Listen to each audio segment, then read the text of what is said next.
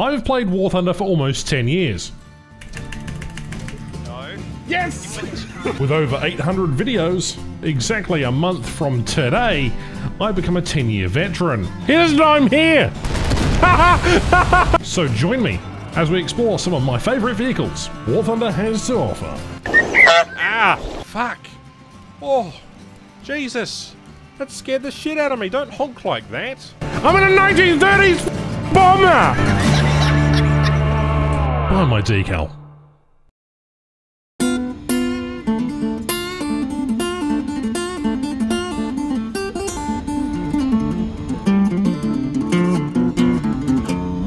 G'day, I'm Ash, and this is an R2y2, specifically the version 1, and I'm going to be covering all three versions because they're essentially the same thing. They explore different flight principles. One is outboard engines, one is inboard, and then one is direct flow.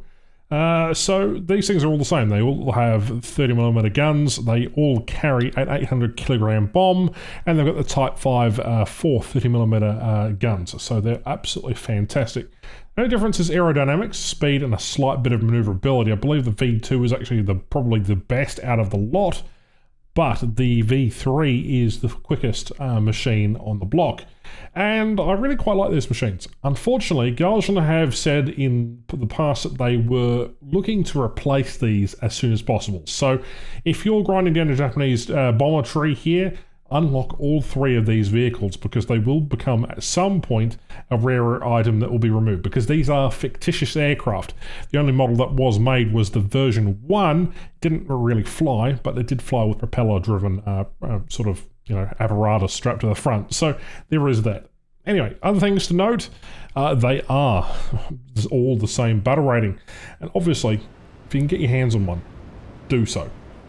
Other than that, they're 95,000 to research, but 270,000 to purchase.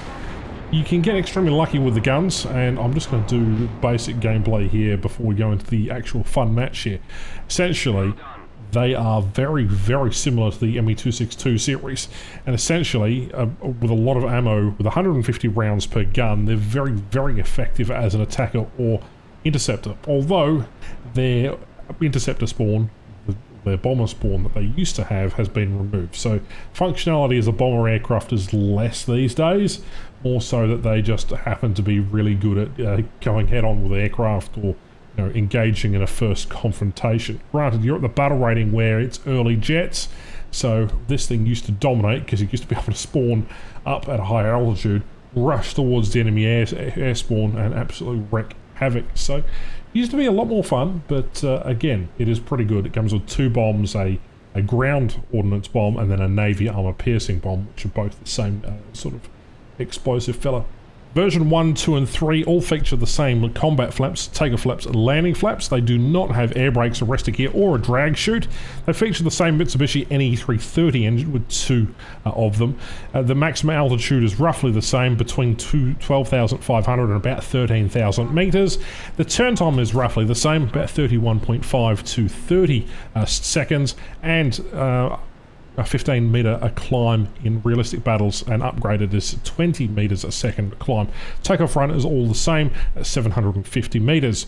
Now, version 1 can do 797 kilometers stock and 851 fully upgraded. Version 2 is a little bit different, with 809 stock and 863 fully upgraded.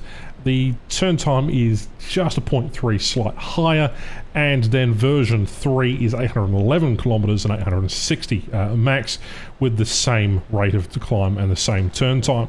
So again, quite interesting, but then again, it is just very, very versatile and very similar vehicles.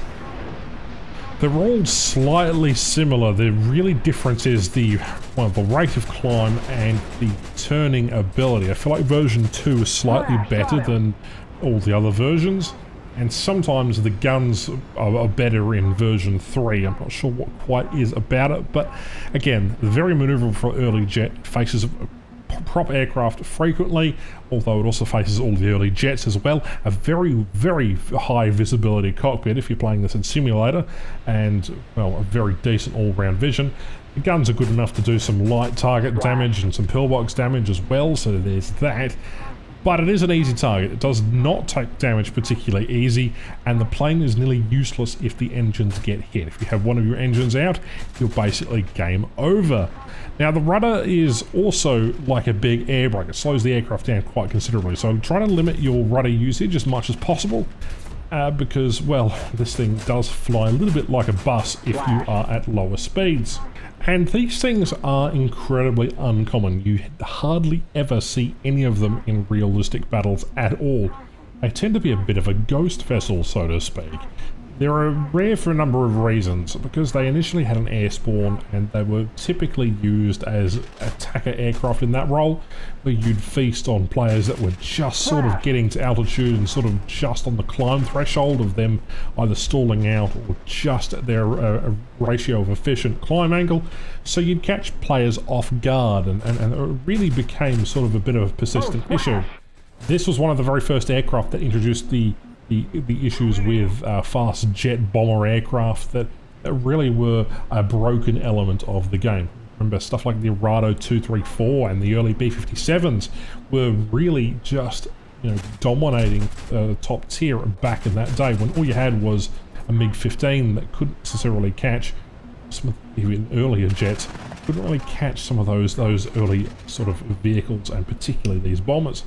So overall, it's lived through quite a lot of interesting perplexity. And these three vehicles, they're unique in their designs. They've all got very, very strange designs, but their statistics are rather similar. So I've kind of just bundled them all into this one video precisely because why the hell not? Anyway, let's get into another match and I'll showcase what happens when your enemy is completely oblivious to your surroundings, because this is an interesting one, so strap in for this one. Now, I am flying the version 2 here. It's got a weird intake on the leading edges of the wings that connect to the main part of the fuselage, and essentially you have a very, very versatile airframe that really does everything that you're required. Obviously my squad mates are flying version 1 and version 3 retrospectively, and this was just a bit of a test to see if they were any better than each other, and the answer is no. But in the right situation you can get to a pretty good fight, considering that, well, the guns are incredibly powerful, and this is probably the best thing about this machine, other than the 800 kilogram bomb, which used to absolutely devastate back in the day. Now, the biggest thing that I can suggest for you is to start unlocking performance modules first and go for belts as soon as possible. Running stealth belts on all three variations is 100% the way you should probably play this vehicle, as the stock and even the universal, provided you can aim, the tracer shells have half the HE fillers that of the stealth belts, so keep that in mind. And obviously, as these are fictitious aircraft, aside from version 1, which was made in full mock-up, there is a sense that these vehicles will be completely removed at some point, like, for example, the Tiger 105, the flak, what's it called? The Panther with the flak turret on top, and the Panther 2, as well as vehicles like the Mouse, because these vehicles can't be balanced, apparently, despite the fact that it doesn't really hurt anyone to have these vehicles present in the game. So I highly recommend you unlock these as soon as you possibly can. Rumours are floating around that they're going to remove them this year, although they have to find replacements for them, and I guess that's why they've stalled. Considering it was 2022 when they did say that they were looking to replace them, and they said they would indefinitely remove them from the game, they normally don't remove things that people have unlocked. They usually just move them into either the premium tech tree or whatever. Moving on to some combat. Now this is where things get a little bit spicy, so I hope you're ready for some interesting commentary, because this is going to get incredibly finicky as time goes on. There's a couple of Sabres, 163s up there. This is generally the tier that you really see. Seahawks are quite common as well. It's going to get absolutely blasted. Alright, here we go. Get a critical hit on the Seahawk, turn back around and head towards the F9F. Sabres are going vertical as they normally do. I'm just going to try and keep up my speed. Teammates now engaging the Seahawk that I just basically criticaled. Managed to actually get a kill on the Seahawk. Okay, next aircraft is the F9F. Absolutely ripped him in half. We're going to pull back around and chase after the ME-163. We're going to fire a few shots towards him, set him on fire, get a critical hit on him. And there we go, aircraft destroyed, another splash. And then F-86 is completely oblivious to his surroundings, and I'm having a bit of a skill issue here. So I'm trying to locate where my shells are going. And there they go, absolutely demolished the remainder of their sort of team there. Poor F-86. Speaking of F-86s, there goes another one for our 5th kill. And this is the point where I realise our whole entire team has completely failed around me while I've managed to kill everything that I've seen.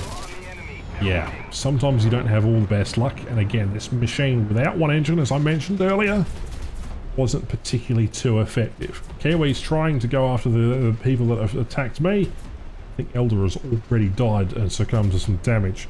But that is basically about all you can do with this machine in these days. Granted, the new 16 versus 16 has allowed for more diverse combat, so, you know, stuff like this doesn't happen too often. Shame, but it could have been a really, really important match. Alas, it's not to be, so I was hoping that there was going to be more friendlies available. Anyway, let's move on to the hangar screen, and we'll end up this video. Hopefully you've enjoyed a quick look at these 3 aircraft. Very, very, very brief introduction to the 3 of my favourite sort of Japanese aircraft. And with that, thank you very much for watching. Hopefully you've enjoyed the ongoing series. We're going to pause it for tomorrow as it's Anzac Day, and we'll be back with you shortly. So thanks for watching. My name is Ash, and I'll catch you next one. Bye-bye.